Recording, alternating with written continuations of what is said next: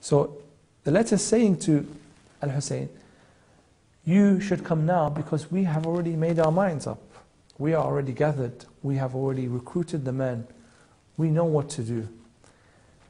I think at here Al-Hussein now sees an obligation to respond. If something is wrong and somebody is saying, I will help you to fix this wrong. This governor is doing prayers the wrong way, or Yazid is messing around with the Sharia. We are willing to fix it. We need your help to fix it. What is Al-Hussein's obligation? Al-amr bil-ma'ruf wa nahy al-munkar. Al-Hussein cannot say, well, I don't know, I don't trust you. I have a bad feeling about you. I'm going to go to Yemen, I'm going to go somewhere else, I'm going to stay in Mecca. Finally, after receiving all of those letters, he contented himself with one single reply. And he wrote back, Bismillah ar-Rahman ar-Rahim, from Hussein ibn Ali to the believers and the Muslims. Note that he did not say the Shia, he was not rising up for the Shia, he said to the believers and the Muslims. Hani and Sa'd, who were the last messengers to come, have come to me with your letters.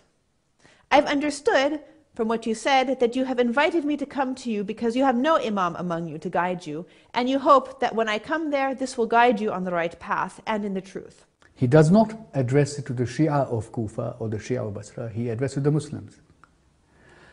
And he describes what the role of the Imam is, which is himself. It is to guide people according to the book of God and Sunnah. And hence he sent his ambassador, Muslim ibn Aqil, with the message of saying their willingness. He says, I shall, by the will of Allah, come to you very soon. If Muslim ibn Aqil said that you are united in your goal, as your letter states, then he highlights the purpose and the mission of the Imam.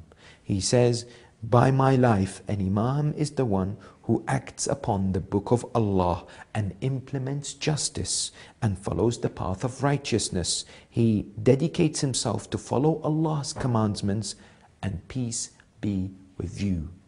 And therefore, the guidelines onto what constitutes an Imam and a leader is mentioned towards the end of the letter. See, look at the wisdom of the Imam. He didn't come out straight and say, look, I'm going to come to Kufa right away. He says, I'm sending a messenger.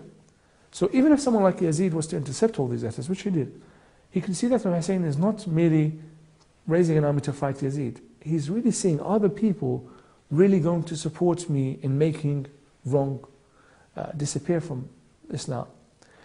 Is Al-Hussein coming out just purely for power? No, because look, when people are saying to him, we're ready to fight for you, he sends his cousin to make sure that what they say is true.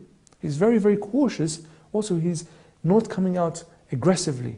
The Imam is waiting to see if people really want to do this, because this means bloodshed, this means standing up to someone like Yazid.